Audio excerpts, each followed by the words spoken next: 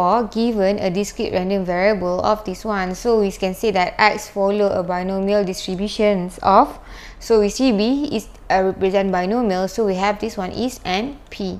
So from this one we can see that n is n, we don't know how many n, but here we know that it is 0.65. P is equal to 0.65. So here we have the formula p x is equal to r is equal to n c r p r q n minus r, right? So here we see here we have p is equal to 0.65. So we have q is 1 minus p, which is equal to 1 minus 0.65, which is equal to 0.35. So we have this one and we have this one. So here we can substitute. So it's given that A, find the value of n if it's given that p x n is equal to 0.0319. So here we are substituting r with n. So from the formula here,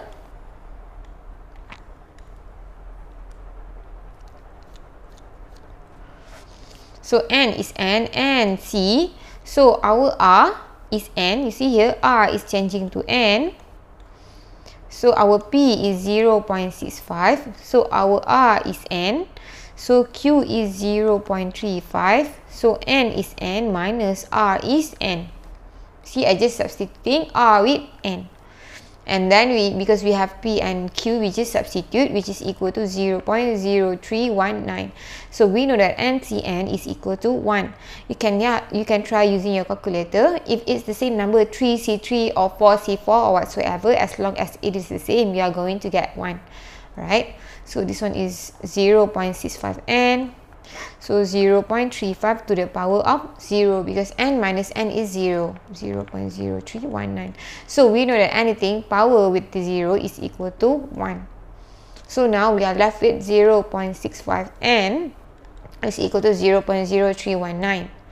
So here to solve this one, the only way we can solve with formula is using log. So we just add log at both sides is equal to log 0.0319. So n log 0.65 is equal to log 0.0319, right? Okay, and then n is equal to log 0.0319 divided by log 0.65. So here you are going to get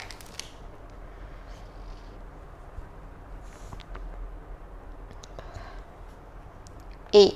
So now we know that n is equal to 8.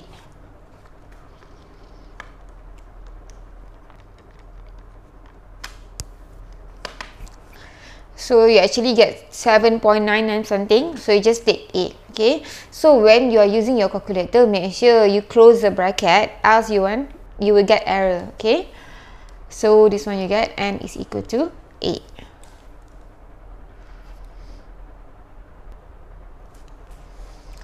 B, based on the answer in A, find P x is larger than 2. So we know that this one is equal to 8. So P x is larger than 2. So there is 2a.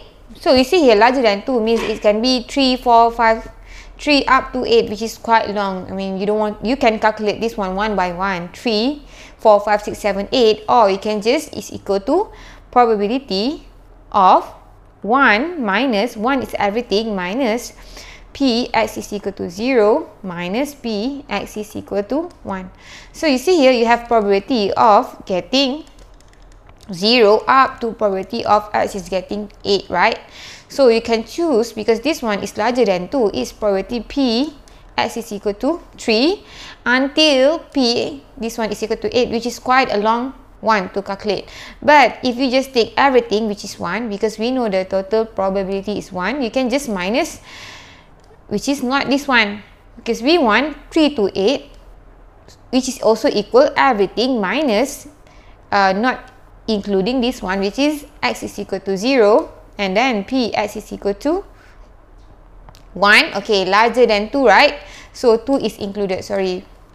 So 2 is included. So minus p x is equal to 2.